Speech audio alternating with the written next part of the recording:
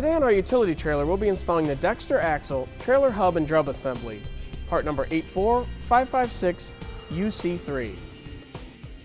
We'll begin here by removing the wheel, as well as the old drum and brake assembly.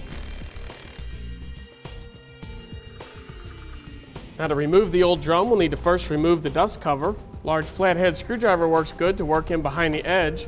Just kind of pry it out. Now we will be replacing the whole drum assembly, the bearings, as well as the lug nuts and the dust cover. We will need to save the castle nut, and there is a flat washer behind it. Now in order to remove the castle nut, we'll need to take this cotter pin out right here. So we'll go ahead and bend it back. We'll then go ahead and unthread the castle nut.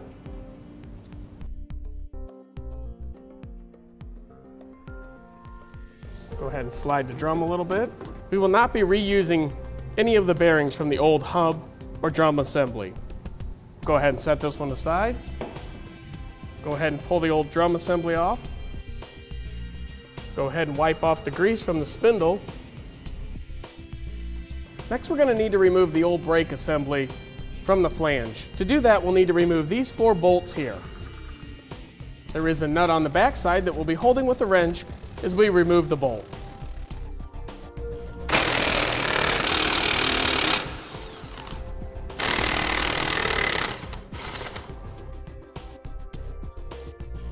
This is the brake assembly that we'll be using for the replacement.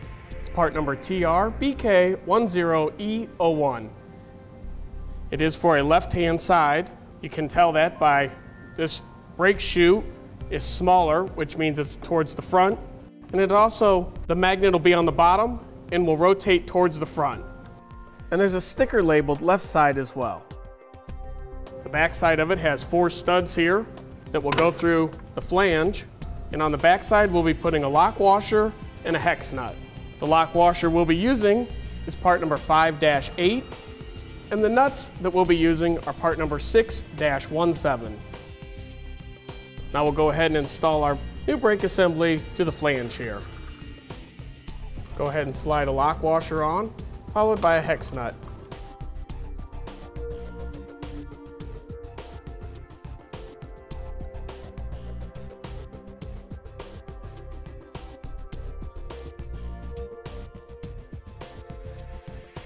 We'll go ahead and tighten down all the nuts.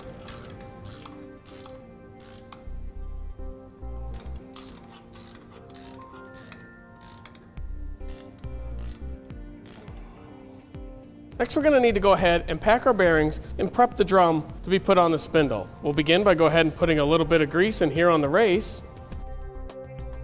Next, we'll go ahead and take our inner bearing, which is the larger of the 2 bearings, and we'll go ahead and pack grease into them. To do this, we'll put some grease in the palm of our hand, and then we'll work the bearing into the grease so that the grease pushes through. So you can kind of see how it's starting to come through there. You want to work all the way around on the bearing, making sure that you get grease all the way in. Now that we have our inner bearing packed, go ahead and set it into position. When you put it in, you'll see how it's kind of tapered or narrower on one side. The narrower side will go in first so that it matches up with the race that's already installed in the brake drum. Next, we'll go ahead and take our seal here, and it'll need to be put into the back side once you have the bearing put in place. Now, in order to seat the seal, we're going to go ahead and use a small block of wood and a hammer to tap it into position.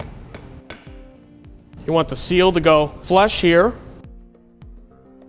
Next, we'll go ahead and put a little grease back on the spindle. Now we'll go ahead and take our new drum and hub assembly and slide it into position. Next, we'll go ahead and take some extra grease here, kind of pack it into the hub itself. Now we'll go ahead and take the outer bearing. We'll need to pack that one as well. Then we'll take our outer bearing. Again, the tapered side or the narrower side will go in first. Now we'll be reusing the flat washer as I said before, so we'll go ahead and slide the flat washer in, followed by the castle nut. Go ahead and take a pair of channel locks here, tighten down the castle nut as we're spinning it. Now we're snug there. Don't have any play really in it. Still spins freely. Right there is the hole for the cotter pin.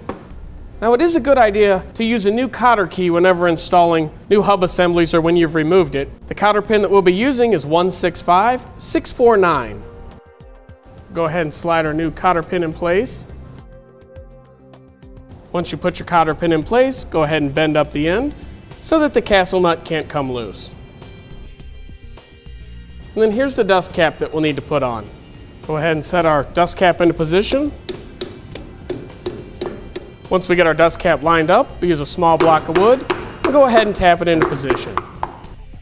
Now we'll go ahead and repeat the same process over on the other side, but this time we'll be using the brake assembly part number TRBK10E02, which is for the right-hand side of the trailer.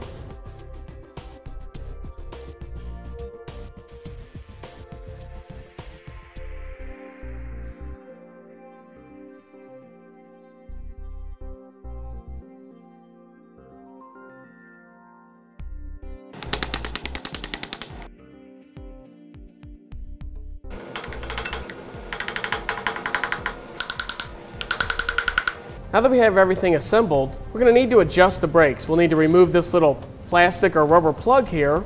To do that, we'll take a screwdriver and slide in underneath it, pry the little rubber plug out. You'll then see a little star gear in there. Go ahead and take our brake tool here. A large flathead screwdriver could work as well. The brake tool is designed for it though.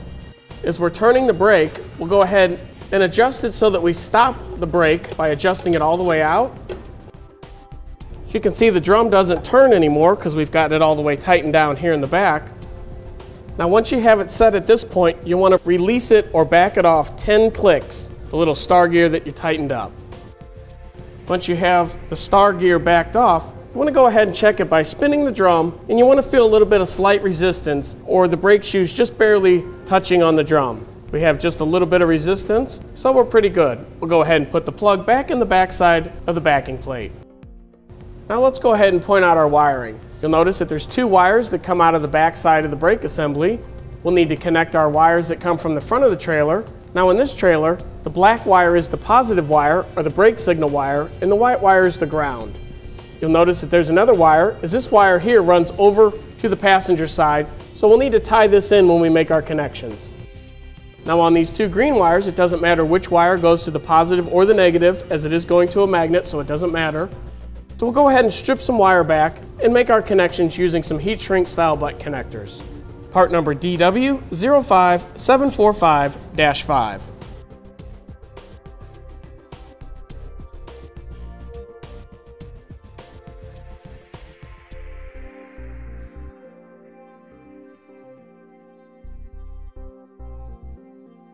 Now that we have our green wires tied in with one side of the wiring, we'll go ahead and match up the white wire with the white wire, crimp down the butt connector, and the black wire with the black wire.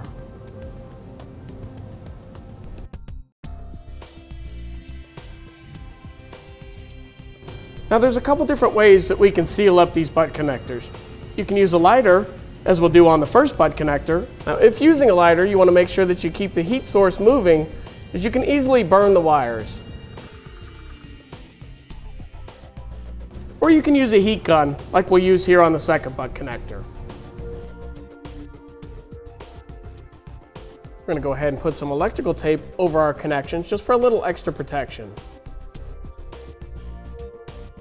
With that done, we're going to take a couple zip ties and help secure up any excess wiring. Once we have that done, we'll go ahead and snip off any excess zip tie to clean up our install look. Now we'll go ahead and move over to the other side, where we'll repeat the same process. Now we're going to go ahead and use our tester here to check the electric brakes. If you don't have a tester, you can use your tow vehicle with your brake controller. We'll go ahead and spin the drum and have someone turn on the electric brakes. As you can see here, it stops them just fine. We'll go ahead and check the other side. As you can see here, both sides are working just fine. Now all that's left to do is reinstall our wheels, and we're ready to hit the road. And that'll do it for the installation of the Dexter axle trailer hub and drum assembly, part number 84556 UC3.